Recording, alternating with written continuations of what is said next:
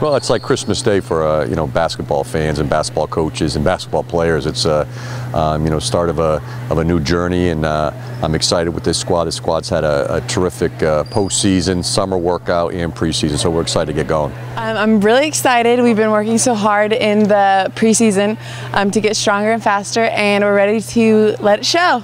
I'm most excited about it. I say that your best recruiting class or your returning players coming back better, and I think we've accomplished that. I think, like I said, we've had an outstanding postseason, preseason, and we're going to be led this year by Kyla Kerstetter and Jasmine Boone, who have done an excellent job in the leadership department.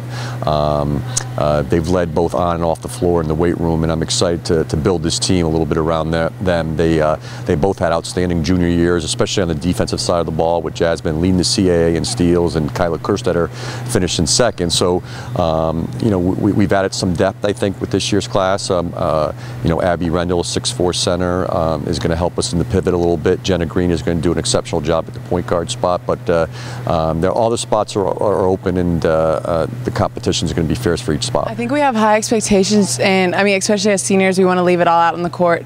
I think we're just excited to work together, and with our second years with the coaches, we're excited because we're more comfortable and they know us better. So hopefully we can hit the ground running from where we left off last year.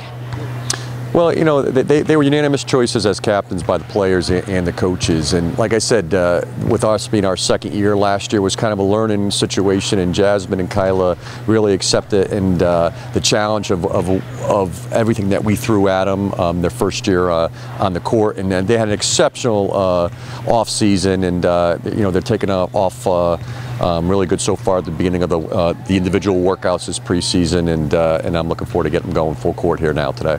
That is a leadership position that we've kind of lacked on our team in a vocal way and by example. So me and Jazz have been working on that to get everybody on the same page and moving in the right direction.